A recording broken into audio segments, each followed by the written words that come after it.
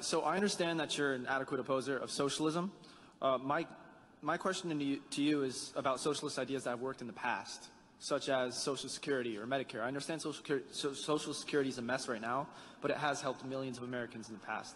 So do you think that we should banish socialist ideas in general in the United States, or limit it to Banish. something like and the reason I say that is because so what socialism basically does is it takes the resources of a given society and it freezes them there and then it redistributes them. It doesn't account for growth. It doesn't allow for innovation and enlarging the pie.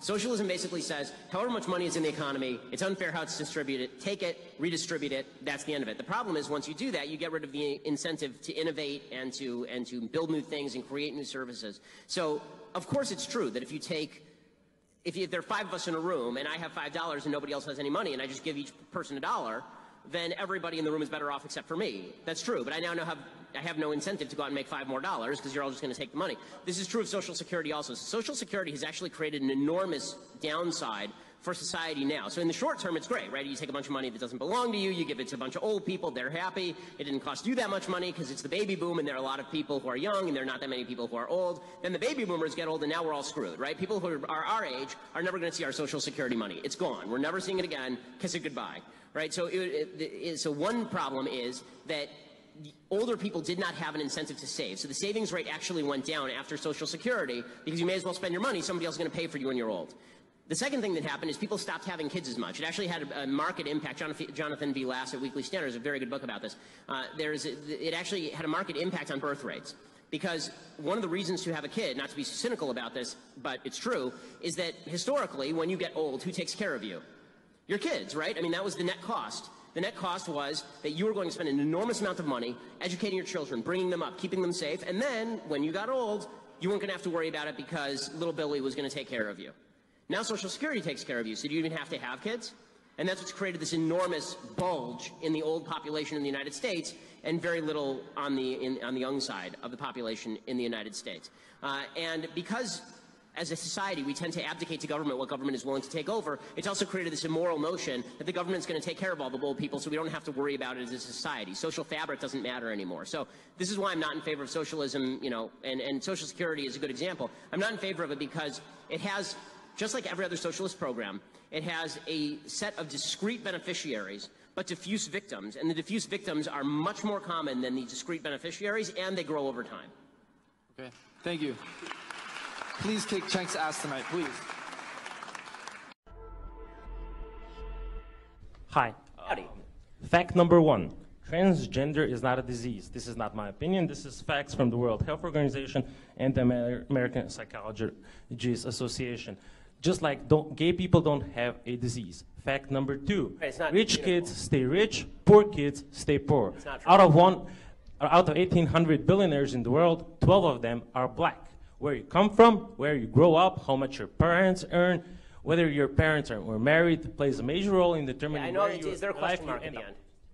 Fact number 3. I would just like to remind you that hate speech is not free speech. Yes, it is. And my question is, since facts don't care about your feelings, why did you use false facts? Okay, so none of the facts that I used are false. First of all, yes. No, okay, first of all, would you like the answer? Okay, so the 3 facts you mentioned, you talked about transgenderism. First of all, until 5 minutes ago, the DSM specifically defined transgenderism as a disorder. It defined it as gender identity disorder, now calls it gender dysmorphia, which doesn't even make sense. It says that depression is the actual problem, not the actual gender disorder, which again does not explain why the transgender suicide rate is upward of 40%, and the actual suicide rate for the rest of the American population is lower than 3%. Okay, so that's number 1. Number 2, you talked about income inequality, and you suggested that all wealth is inherited. This is nonsense. According to the IRS statistics, if you are born into the bottom 20% of wage earners in the United States, you will not be one of the bottom 20% of wage earners in the United States. 90% of people will not be within 15 years. There's tremendous wage mobility in the United States of America. Plus, there is not a group of people who just sit at the very top and stay there. People move up and down, in and out of the 1%. 1% just defines the line of income. It doesn't define the people who are in that 1% of income. I've been in the 1%. I've been out of the 1%. It will happen to lots of people. People who are older tend to be more likely to be in the 1%. They weren't once in the 1%. What happened? Okay, so that's number two. Number three, you say hate speech is not free speech. It depends how you define hate speech. The only speech that is not free speech is speech that overtly defends or pushes violence. Specifically, speech that is generating violence, right? That's the only type of speech that's not hate speech. If I say things you don't like, that's not hate speech. And if you think that it is hate speech, you're a fascist. End of story.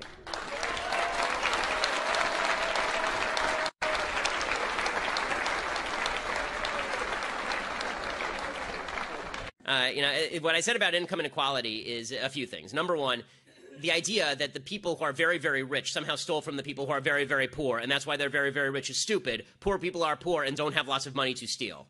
Okay, so the idea that Bill Gates got rich by ripping off a bunch of homeless people.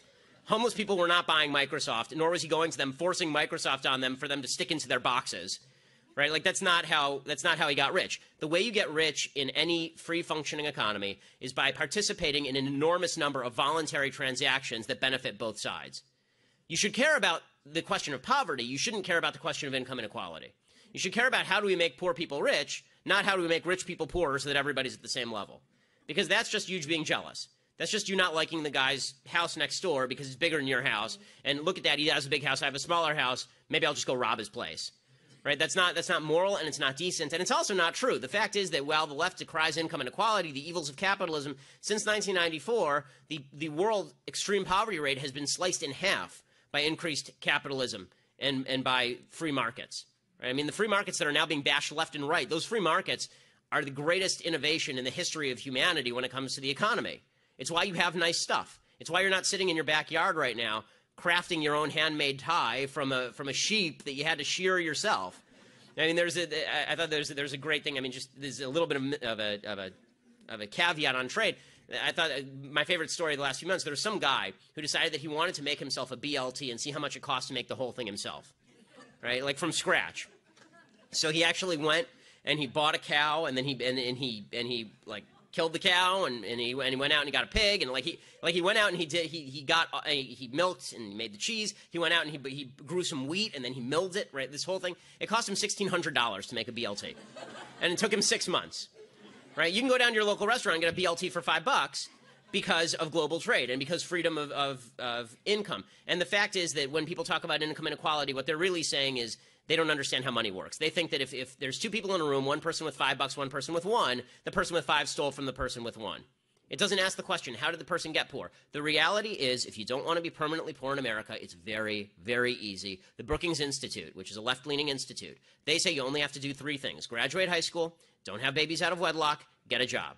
That's it. Those are the 3 things. 75% of the people who do those 3 things will end up in the middle class.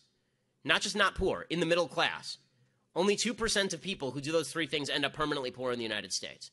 So the idea that it's the rich people keeping the poor people down and they're doing it for their own pleasure, their own sick pleasure. Bill Gates says for sport he shoots poor people from the balcony of his mansion. It's asinine in every conceivable way. And it's so funny. I did a debate on National Geographic that never aired.